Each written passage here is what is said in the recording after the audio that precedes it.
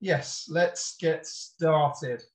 On the webinar today, I'm joined by Jen. I'm hoping Jen can say a quick hello. Jennifer?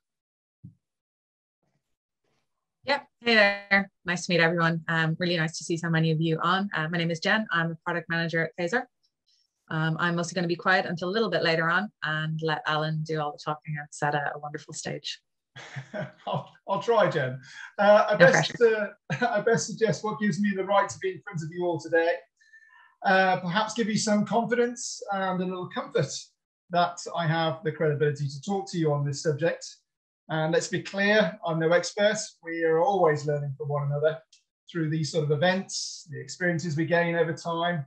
And wow, it's been 25 years for me in business process outsourcing. I've shared time working with, perhaps best to say partnering, many of the top 1 to 3 organizations, tier 1 to 3 organizations, to obtain, source and deliver opportunities that improve employee experiences and organizational effectiveness. I've been in the HRIS world or HCM space internationally for over 17 years. So time really does fly. So I guess let's press on. The agenda. No webinar or presentation will be complete without some signpost of our discussion over the coming 30 to 45 minutes together. And this is no exception. We'd like you to ensure you stay until the very end where possible. So here are some of those directions we're likely to take as we explore this topic: how to manage payroll and HR events by exception within a complex single country, multi-country processing environment. Gosh, that is a pretty grand title and fairly ambitious topic to cover in, well, what is less than 45 minutes, or actually less than 30 minutes with a brief proof of life demo. Yes, we're going to go there. This is not just smoke and mirrors, this session. We shall attempt to see what we can achieve now. But before and regardless, we hope that this discussion will excite, perhaps provoke even enough thought to suggest options you didn't previously believe were possible. Even consider carving out time in the near future that we can share with you specifically to discuss you and your business. But the agenda, as promised, where are we today and how do we get here? Do we have options? What are they? We all strive, I think, to work smarter, but how can this be accomplished whilst maintaining controls and, more importantly, remaining agile, something I think all of us in Payroll and HR strive to achieve? We will prove it in this element. Would have done a fair amount of talking by that point, or I would have done a fair amount of talking by that point. So I'd like to be able to show what we can deliver tangibly and emphasize what is possible. And then I'll be over to you for questions and comments. So, hope that's okay. Let's press on further. Every journey starts with understanding. Where are we today and how do we get here? Global payroll and HR. Now, there's a subject we can get our teeth stuck into. Whether we're just starting out as a single country subject matter expert, or we have grown into a multi-country analyst, advisory expert, or even a global leader, we can all understand the complexities during our daily work life as we strive for greater controls and perfection in our world. Yes, I said it, strive and perfection. And yes, we do, in the hours that we put in, achieve this. We all do, because the business and all employees expect us to get this process right every time. So there is absolutely no pressure at all on any of us, right? Let's get into the weeds and look at this in some detail. I mean, when we consider that the average business operating in multiple environments with multiple pay groups, geographies, locations, or even both, all can have over 30 tools and more than double that in data sources, likely even more so. We are dealing with multiple platforms, not just those common corporate tools, if we're lucky enough to have them. Yes, I said if we're lucky enough to have them, although that may be subjective, like a finance or a HR system of record. But also there are collective, local or regional tools, local providers like payroll, HR, benefits, equity, expenses, bonuses, and of course, that all important Excel, or in all its flavors. We have multiple stakeholder partners, all with differing timelines, presenting different jurisdictional complexities, cut-offs, not forgetting language barriers, to add to a growing list of labels and element descriptions by geography. But also there's those personal requests and last minute adjustments. We have to consolidate a mass of information, translate this into common, if lucky, tables to start the process, all from a common framework. No small task, of course, to say the least. However, invariably, we have grown into this position. Given the required urgency placed upon us by respective business partners, we want to be agile in the face of business change, growth, acquisition, mergers, or simply adapting to global events. We always have new pressures pushed our way. Achieving agility in HR and payroll is another topic in itself combined. But this leads us to the world of manual processes, workarounds, and often pretty fragmented processes as a result of our desire to be perfect and support everyone on demand. Furthermore, when we add these variables together, even with our best intentions, central governance and controls often differ across our organizational entities. Then, of course, we are required to produce consolidated reports upon all variables and be able to drill down to the employee level at the drop of a hat. No small task again in itself, as we all know and understand. Multiple systems, vendors, stakeholders. This adds a layer of complexity to everything, especially around information security and data protection. We have constantly moving goalposts concerning compliance. And my absolute favorite topic, since the majority of global payroll players and HR vendors purport to offering this as standard, albeit the reality is very different. Something I've discussed many times in my past, that's being the gap of vendor deliverables and client expectations plus how to bridge it. It's the challenges of connecting payroll, HR, and financial systems together, all without writing blank checks or completely re-engineering processes, sources, and data outputs.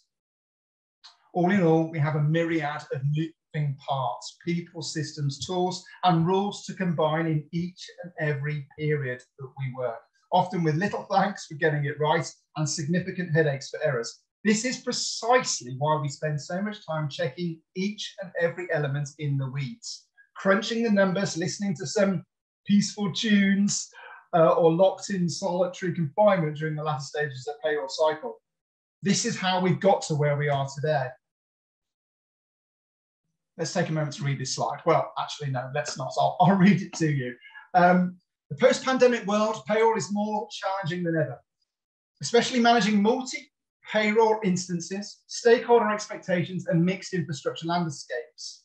Businesses don't need to be convinced upon the need for the right tools to keep pace, become more agile, and deliver stakeholder on-demand services that are plug and play. Bold ambition. The challenge is then, concerning all of these tools that we buy as a business entity, how do we put these tools and services together coherently or coherently? Am I blaming vendors here? No, categorically not. They are merely attempting in their way to see challenges and fix them.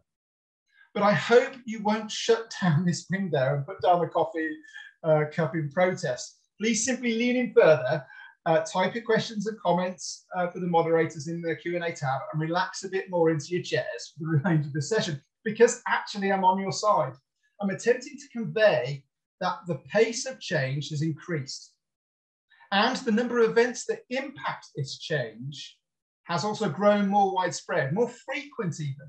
In my 17 years in this specific industry, I've seen ever increasing pressures and not much to aid our ability as practitioners to deal with these. Well, not radically, and certainly not from a vendor agnostic point of view, and certainly not from a holistic perspective either. Not unless you have a very big checkbook at the ready.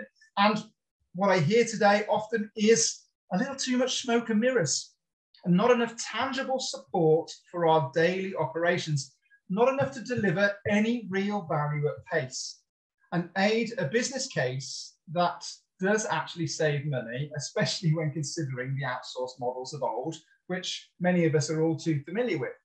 Yes, the one constant in life, HR and payroll, or certainly within HR and payroll, is change. Has technology helped or hindered this process of change? One could argue that we have been relatively slow to adopt any changes necessary, often for good reason. Back to those tangible benefits, proof points that we can make the change with ease. There is not a lot that is easy when we consider changing out payroll, HR platforms, or partners. And of course, when we consider the global context, we need to multiply this level of investment, disruption, and project cost into the number of countries we're present. Finally, on this point, we are risk averse. Of course we are. And with good reason. The lifeblood of our organization, the source of our competitive advantage even, is our people. We are primarily responsible for ensuring these people are paid correctly, although many of the elements necessary for calculating an individual's pay, the accuracy of any payment, relies on data sources that are often, nearly always, beyond our direct control and within the wider business. Herein lies the key problems, if not the key challenge we have to manage daily. Data, its volume, its uniqueness, its formatting, its existing sources, and of course, its ownership. So within the context of data, this is where we get to the meat and bones, I guess, of the session, the art of the possible. And again, let's be very clear here. I'm not going to start gazing deeply into a crystal ball. I'm sure I have one nearby, and talk about future possibilities because, well, that level of speculation, in my opinion, does not help us in the here and now. Nor does it benefit anyone talking wax lyrical about what-if scenarios and how vendors are going to help in some distant future. No, sorry. Although my crystal ball has been fairly accurate on these type of topics, not on lottery numbers, sadly, you will not get derived benefits that impact your business in the near term if I go this route today. So I prefer to focus on what options exist that are available to us now. And without breaking the business, breaking the bank, or waiting until some point in 2026 to achieve a benefit probably long since forgotten when you, or more likely a predecessor, is no longer with you that signed up for that project is long gone. Let's think about the options that we have available to us. If data is the key to unlocking so many advantages, then all we simply need to do is turn that key and start our engines. Yes, I hear what you're thinking already, and I've seen a couple of comments. We don't have all the keys, and nothing is simple. True, there are so many keys within our organization, which is why we're basically stuck until everyone or the majority decides to use the same keys, no? Well, that is one option. You could re-engineer the entire organization, or at the least, the components critical to driving payroll and HR data along the employee lifecycle into the processing engines. Then and only then, end-to-end control would be consistent, measured, timely, with data ownership and validation, of course, along the sequence. Thus, the exchange of information throughout the chain to this processing engine by country, by partner, whomever you use, would be seamless and beyond exceptional repost or reproach. So one could safely assume that as long as the payroll engines process the company specifics and country rules accurately, all should be correct, if only. Look, however, I think I used the word safely and assume there, and all should be correct. Well, if the data was accurately passed through and accurately processed by the engines by country, these are the points of failure. Well, this is where many failures can be attributed. Failures that can be generally solved by trained payroll professionals, right? Yes and no, I guess. Because yes, as practitioners, we have the capability to spot those anomalies, correct them, but we're only human. We're not machines. Although not to mention that machines are programmed by humans, although these machines can also be programmed to learn. Right, anyway, don't be concerned. I'm not going to veer off on a tangent and start talking about machine learning, artificial intelligence, or even blockchain, perhaps. Although many of these technologies are proven and have a place in many ecosystems. Hang on a second, wait, let's not switch off just yet. There are far simpler approaches that can deliver transformation without re-engineering or reinventing yourselves, or even embarking on change for change's sake. We can change without change. I'll repeat that. We can change without change. No, I haven't gone mad, not just yet. Let me come back to this, I think, in a moment. If we consider what is within our area of control, let's not forget, busted, phone should have been on silent. Let's not forget, we can only influence and change what is in our control. We can look to business process re-engineering, as discussed. This requires us to re-engineer our entire processes, operations, often tools. Furthermore, you need to consider all elements if you are truly to reach the desired outcome. And this is a continual, or that would be a continual process of change, as it should be with an organization that experiences change on a regular basis. The BPO managed services option, well, we can do what so many have done before us, and so many continue to do, despite what they know will happen, outsourcing the system, process, the whole department. This business process outsource or a managed service as a managed service, deriving software as a service element. I mean, in this option, we make another party responsible for the event or activity. However, does this, or does a BPO or managed service even actually solve the problem? Not forgetting that data is the key.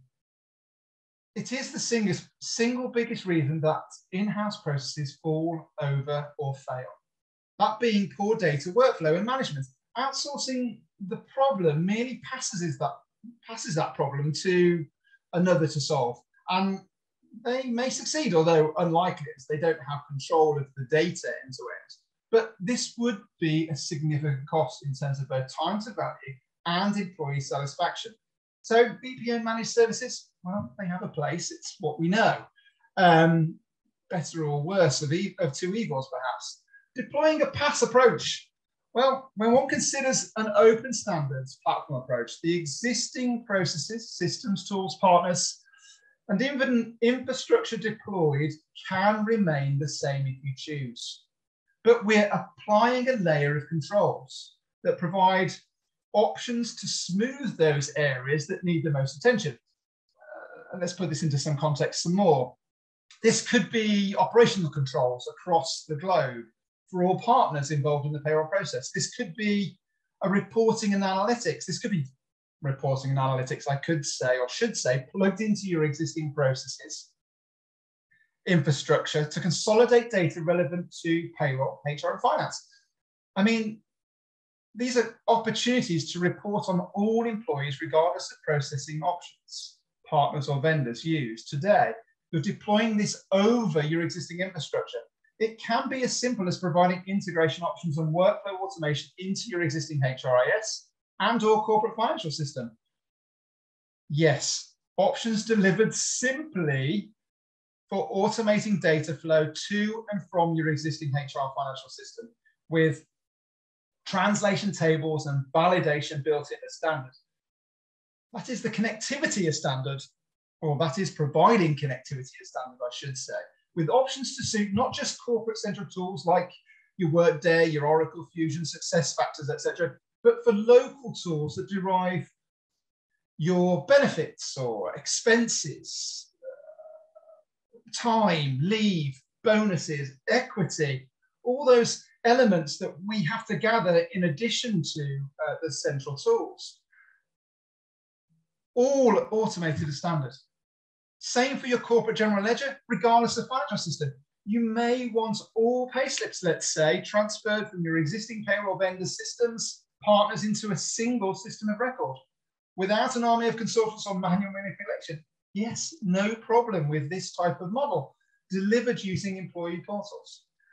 The PaaS approach, I think, answers so many questions quickly, simply, effectively, with the pains, or certainly without the pains, of the options 1 or 2.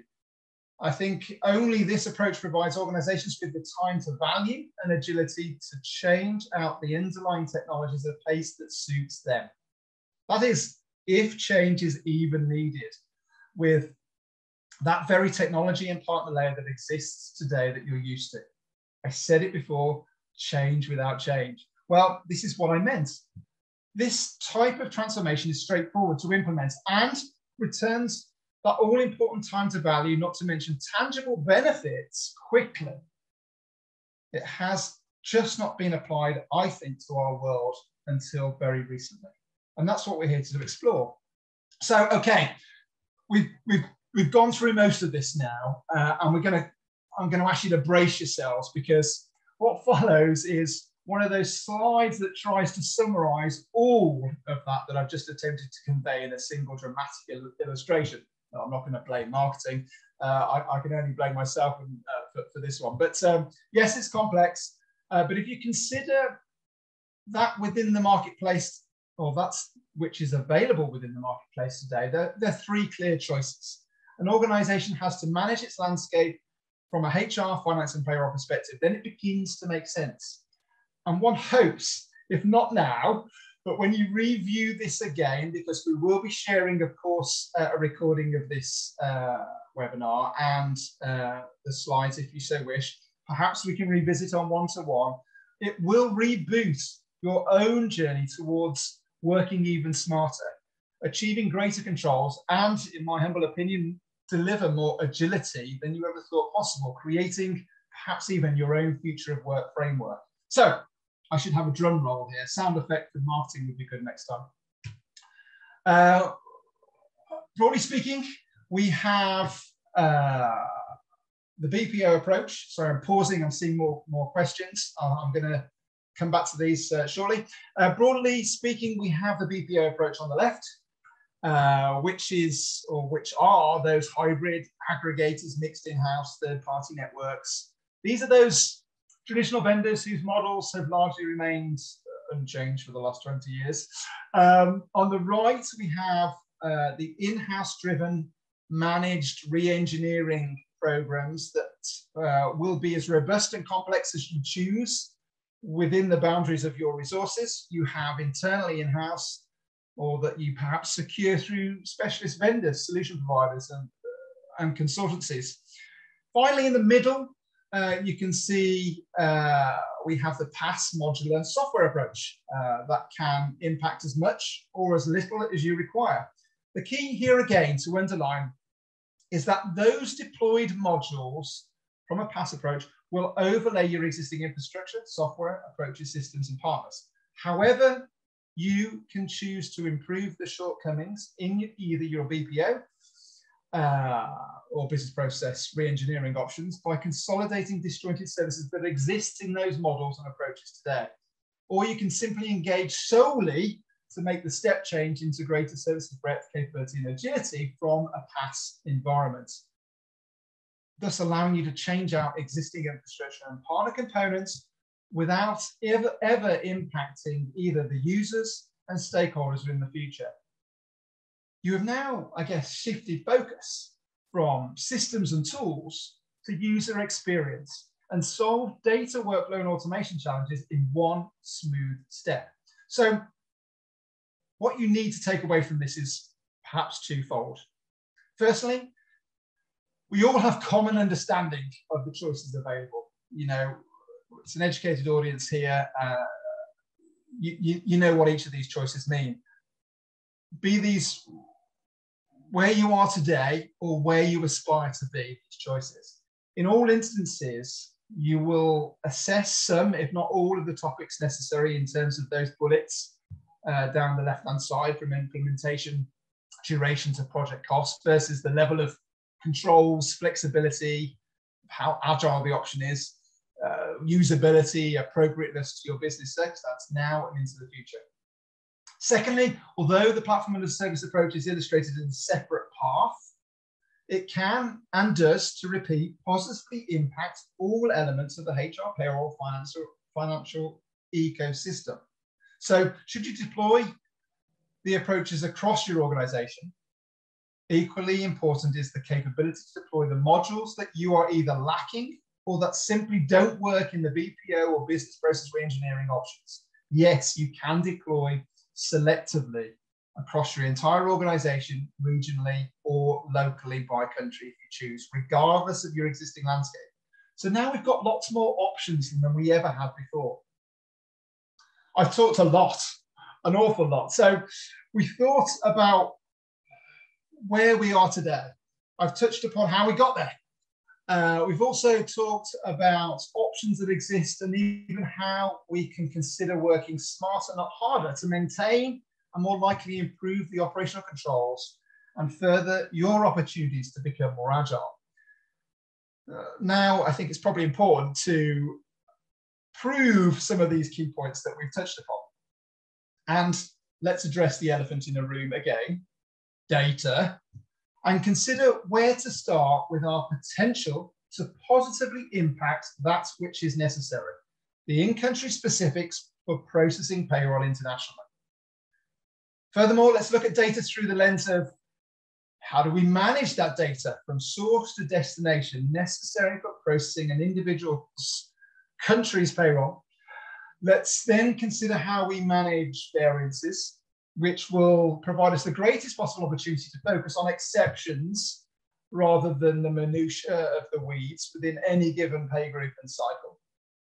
And then finally, we'll bring it full circle and look at how we can have clean and consistent data format in a single repository for all employees, regardless of how they're paid and where, and how easy it can be to draw off the necessary reports needed on a regular basis and assess our compliance by country to the statutory regulations.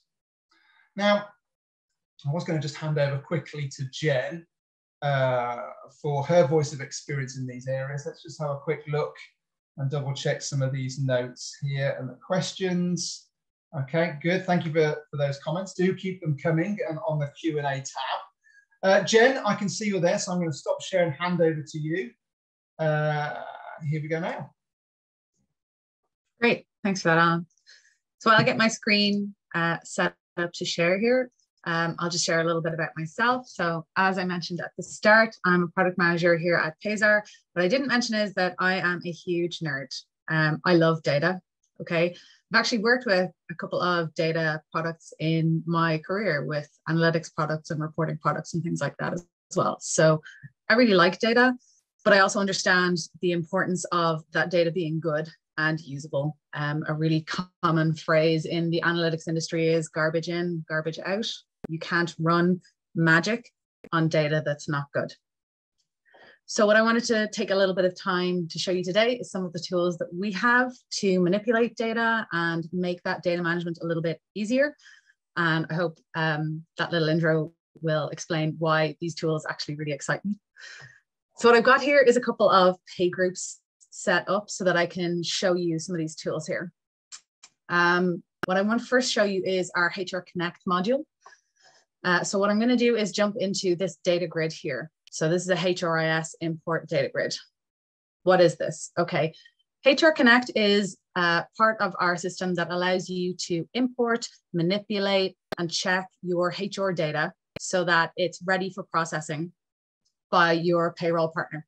So what I want to show you here briefly is the Excel file we're going to be working with. It's a fairly standard sample HR data export. And what I want you to see, I suppose, really is just, we've got a large volume of data here. It's somewhat easy to spot some exceptions here, maybe a missing social security number or a missing cost center. But you can easily imagine that if this file was hundreds of rows longer, this would be quite a challenge. And that's a challenge that we all face all the time when we're trying to process payroll and make sure that our HR data is up to date. Before I import this file, I do just want to note also that there's 84 records in this file. Let me tell you why that's relevant here. What I'm going to do is I'm going to go ahead and drop that file onto the data grid and upload it. So that's going to load into the data grid. And when it loads into the data grid, what you'll see is our rows imported here is only 58. Why is that? Well, we've actually done a little bit of clever filtering right at the import of the data. If I just pull back up my Excel, you'll see here that I have a pay group designation. And not every pay group is the same. These pay groups are for different countries. And I've actually done a bit of a filter straight away to only pull in the data from the pay group that we want to work with. So even though there's data in the file from more than one area, we can immediately start to hone in on the data that we care about. This is really helpful because obviously then we don't have to do that data manipulation work beforehand to separate out the data, to generate those multiple files for the different groups, and able to filter right away and focus on what's important. So we have our 58 rows, but obviously we might want to look at what has gone wrong in the data, or what might have changed in the data. Because we're trying to focus in on, I suppose, our things that we really need to check and care about,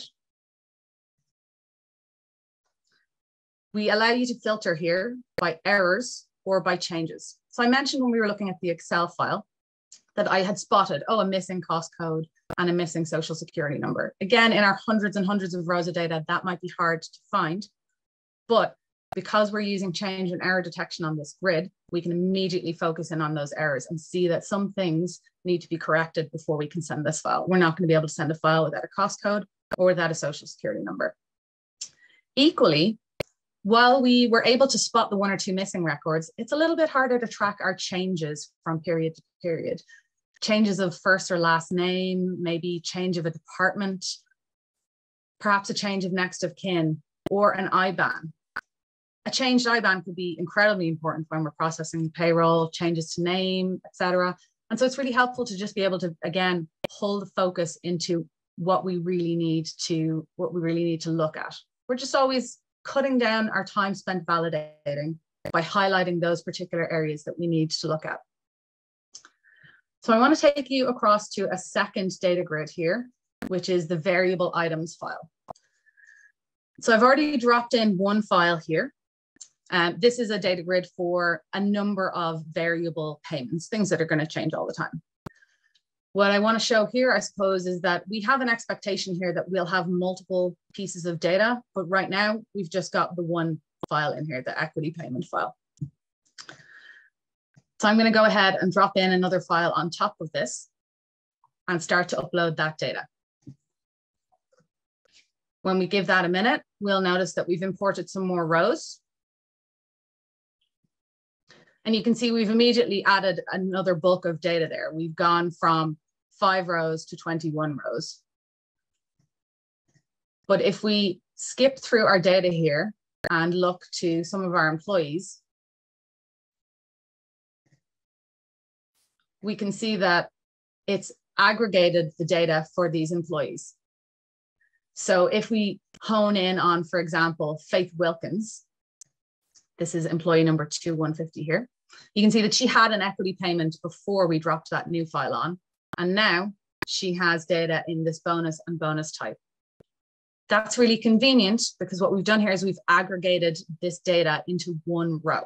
So what we set up here is the ability to drop those multiple files, as Alan mentioned, all of those disparate sources that you've got into one clean data row, so that when we finish aggregating all of our files, we can send one file that has all of these variable payments for each of these employees aggregated into a really nice, clean data set.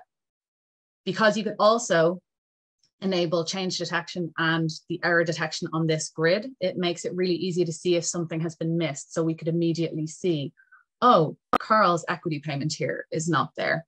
We better go check that from our source file here. And of course, if you are like me and you like Excel, and maybe you're still going to want to look at this data and perform some of those transformations or calculations by yourself, we've got lots of options here too.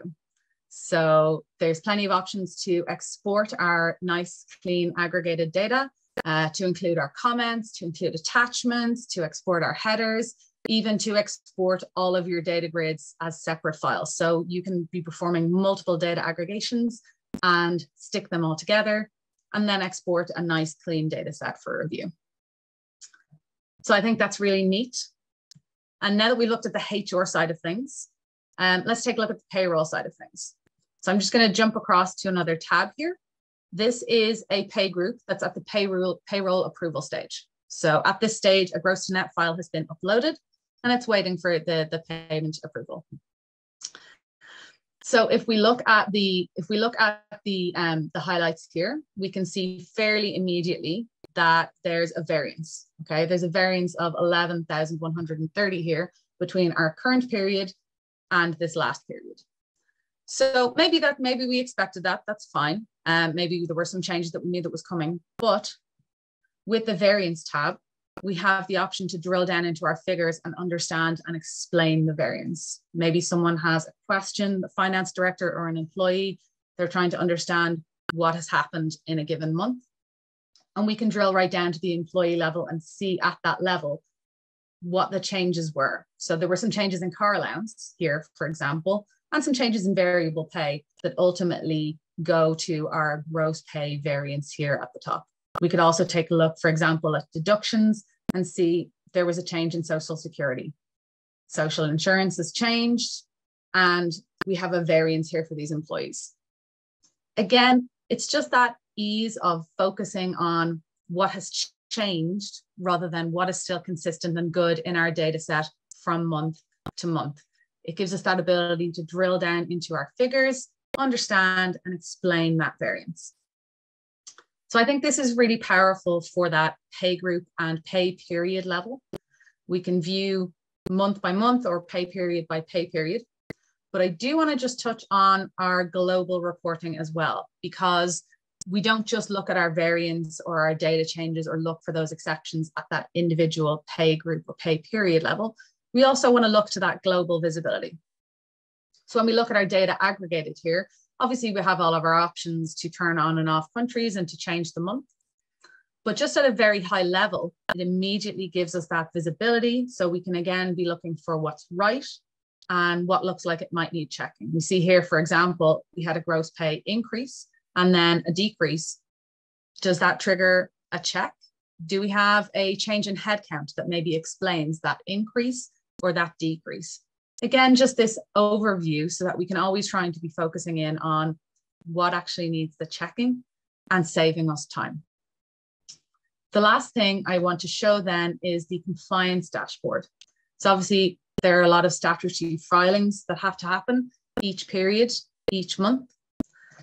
And the compliance tool here gives us a month-to-month overview of the compliance with the statutory filings. So again, it's just giving us that visibility and a way to ensure that filings are being completed on time. And again, maybe focus in on any pay groups that might be having issues that might need a little bit of attention.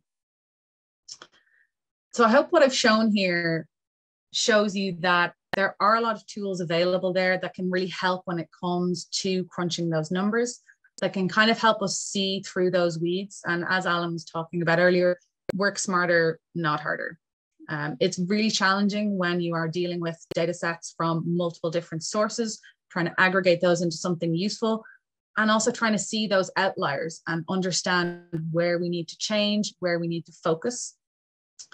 If we think through the processes that we use and understand how they might change if we were to incorporate platform as a service, I think it's pretty clear that you can have a positive impact on all of the elements of the HR, payroll, and finance ecosystems, and be better able to answer complicated questions about how payroll has changed from period to period and why it's changed. So with that, I'm going to hand it back to Alan and answer any questions you have about this or our topic in general. Well, thanks, Jen. As I just lost my voice already as I was about to speak. Right, let's just open this and share again. Okay, so look, we've talked a lot, both of us have now. I think it's now your time to, or turn at the very least, to chime in and for our moderators to share the key themes, comments, questions that have come our way, and for me to try and find our way through these. So just bear with me a moment. I can see a few questions here now. One, I think this one is largely for you, Jen. So sorry, I'm going to start putting you on the spot here. Yeah, look, you showed effectively some Excels being dragged and dropped, it looked like. Yeah. Now, is this more back to smoke and mirrors? I mean, are they pre-formatted in some way, or is it as simple as dragging and dropping data from one source to another?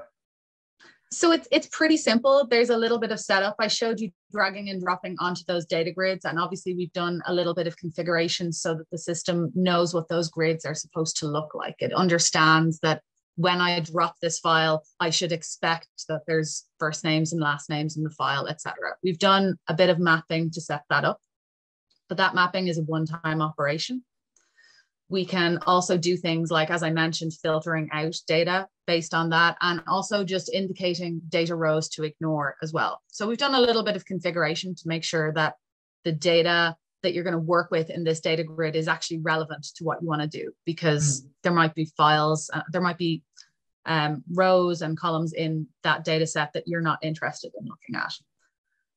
But once that setup is done, it really is as simple as dragging and dropping the file across to have it be processed. And you may have seen on the pop-up when I dragged the file, it did also highlight for me that there were some new columns in the file that it didn't immediately recognize. If you on purpose wanted to add those columns, it would be as simple as clicking through at that time and saying, yep, no, that's a new column I've popped in there. It's the name of the bank, for example. And I do want you to map that. And every subsequent time now, please make sure that that column is in the data grid.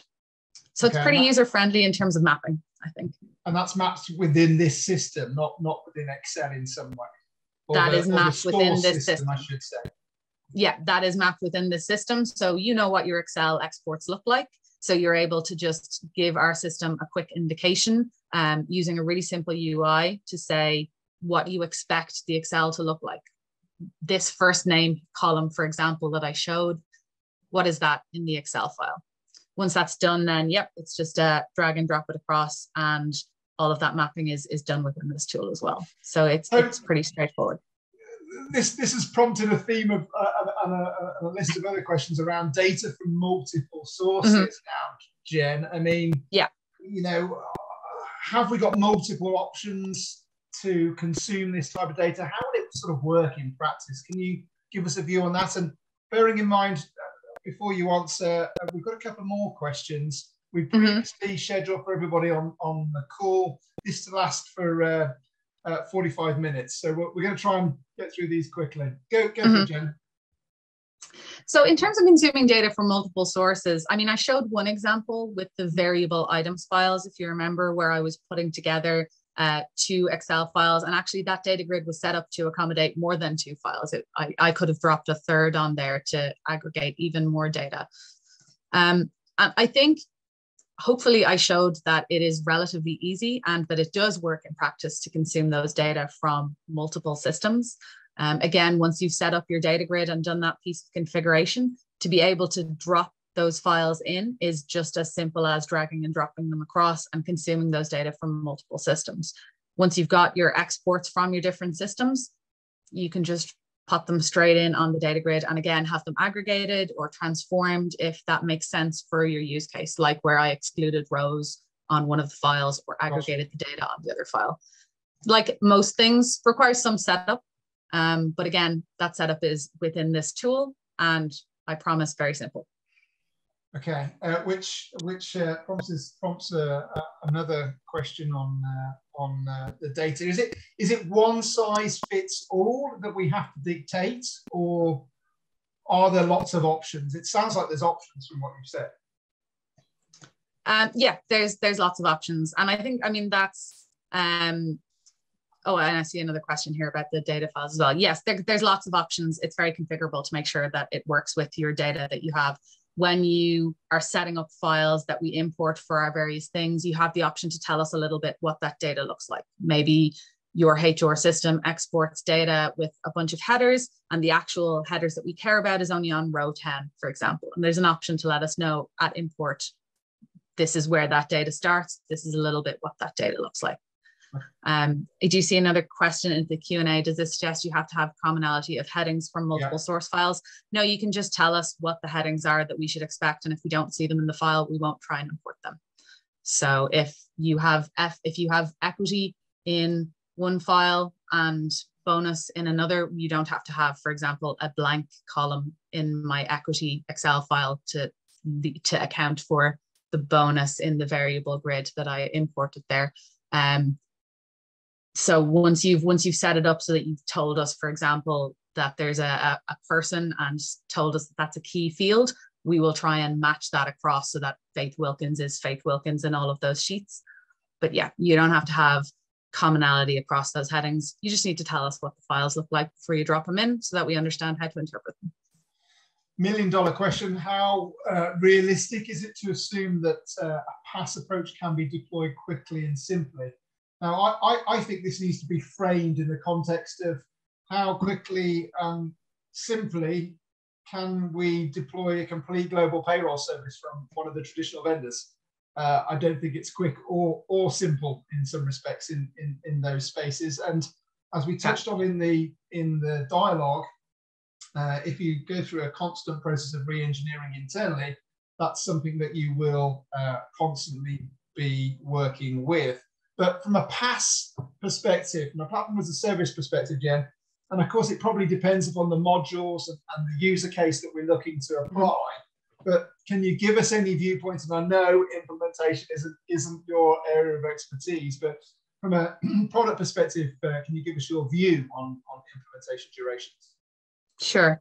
I mean, I think it's pretty realistic to assume that a PaaS approach can be deployed relatively quickly and simply, especially, I mean, quick in the context of, you know, the deployment of any enterprise system always takes a little bit of time. But I think probably most of the people on the call have a lot of experience with the deployment of more complex, perhaps on-prem systems that have taken months or weeks. And generally, PaaS timelines are spoken about months or years, and in general PaaS timelines are spoken about in terms of weeks or months as opposed to months and years, because it is a platform and the platform is there for you, because you can deploy it over your existing systems. You have a lot of flexibility in how that approach goes. The platform can be deployed and then you can figure out how it's going to integrate with your processes, what processes you're going to change and adapt at a timeline that suits you as well, which I think is kind of a wonderful part of the flexibility of deploying a platform as a service on top of your existing workflow. And then you touched on modules as well. I mean, I showed a couple of modules in the demo there, but again, a nice flexibility that comes with platform as a service is the ability to be almost a little more bespoke with your deployment, to use the modules that are going to make sense for your business case and your use case, and to maybe not avail of modules that aren't going to make sense, or to grow into those modules and let it grow with you. And again, because it's platform as a service, you're not talking about a long additional on-prem deploy or a long installation. It's a case of having those modules turned on and off, some enablement to make sure you understand how to use them, some configuration perhaps. It's generally a quicker timeline to get those deployed and to have a new module working as well. So I think it's very realistic to assume that a PaaS approach can be deployed pretty quickly and simply as well. And would you expect, and I'm going to make this the final question because I wanted to give people 10 minutes of their time back.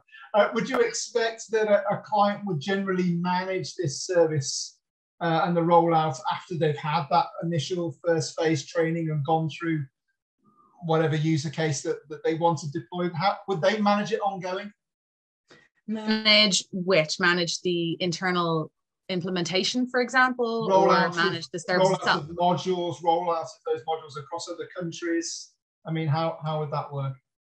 I think it would be pretty flexible, and again, dependent on the use case. I know, for example, we provide enablement if that's what people want. We'll train people, we'll help that rollout. Some people prefer to roll that out to their own internal customers or their own internal users themselves. So it kind of speaks a little bit back to that point about flexibility I made, where once you've adopted the platform as a service approach, you have a lot of flexibility then in dictating how that works for your company, how disruptive or not that is for your company, and how that's going to fit into your processes. I mean, our goal here is obviously to make life easier, not harder, to make processes smoother and quicker. So that's always the goal when we're putting together any of these deployment plans. Well, I didn't want to be the one repeating the question and answering it. So thank you for answering that, Jen. Right, I did say I would try and give everybody some time back. So I think at this point we'll, unless there's nothing new, right, we will end things from there. I want to very much appreciate, or I very much appreciate everybody's time today and their questions, and for those guys and girls saying hi and giving us some best wishes. I very much look forward to seeing you all again very soon. Webinar is now over officially, but the line will stay open for a couple of minutes just to capture any final comments from the audience or questions, or if you have something more from us, we will do our best to get that back to you after today's session. Again, we're going to make the information that we've shared publicly available, and probably follow that up with you directly. So thank you again. All the very best. You enjoy the rest of your day and the evening ahead. Thank you.